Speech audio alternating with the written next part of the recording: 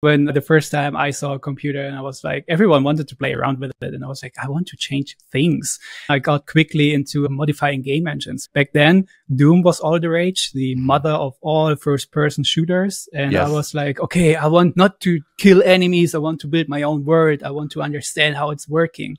This is actually the first time I heard about the phrase AI. Do you think we should use that frankly umbrella term AI for anything, or should we be more specific? Because you also mentioned machine learning, which was more the thing where everyone was already picking it up. Oh, this is AI now. And I was like, oh, it's actually training and predicting things based on the data set, right? Absolutely. So I think artificial intelligence was coined, at least it was back in the 1800s. It may not be the most apt word for what we envision intelligence that is on computers making smart decisions. However, it is an overarching term that we use for that particular field, and for familiarity purposes, I think it's an appropriate word to use. Artificial, if you really broke it down, I would say artificial is just not created by natural evolution. So it's not from biology, it's not over millions of years, it was fabricated by something. So artificial being just, it was fabricated, not necessarily man-made, because there is the idea that artificial intelligent agents can create more artificial intelligence, and that would not technically be man-made. It would still be artificial.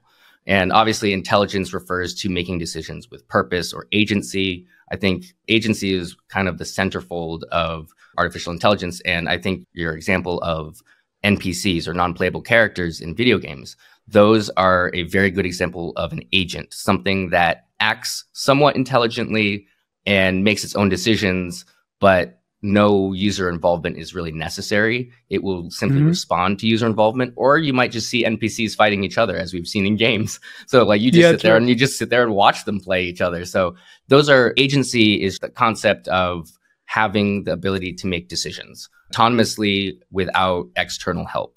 For example, even a dog is an agent. It is able to walk around, hunt food, or if it's not domesticated, if it's out in the wild, it's able to make decisions of its own volition purposefully with some level of intelligence.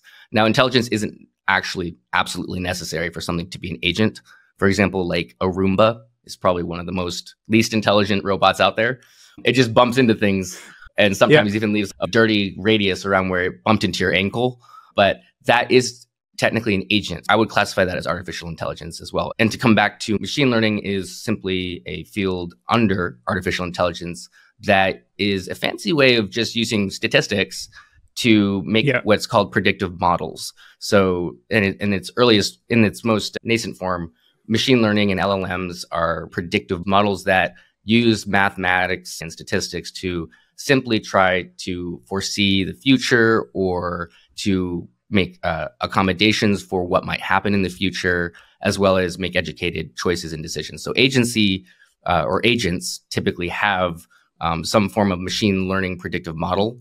Now ours is our brain, and other ones like the Roomba, its machine learning model is simply mapping, if it's that sophisticated, mapping your house or simply just bumping into walls.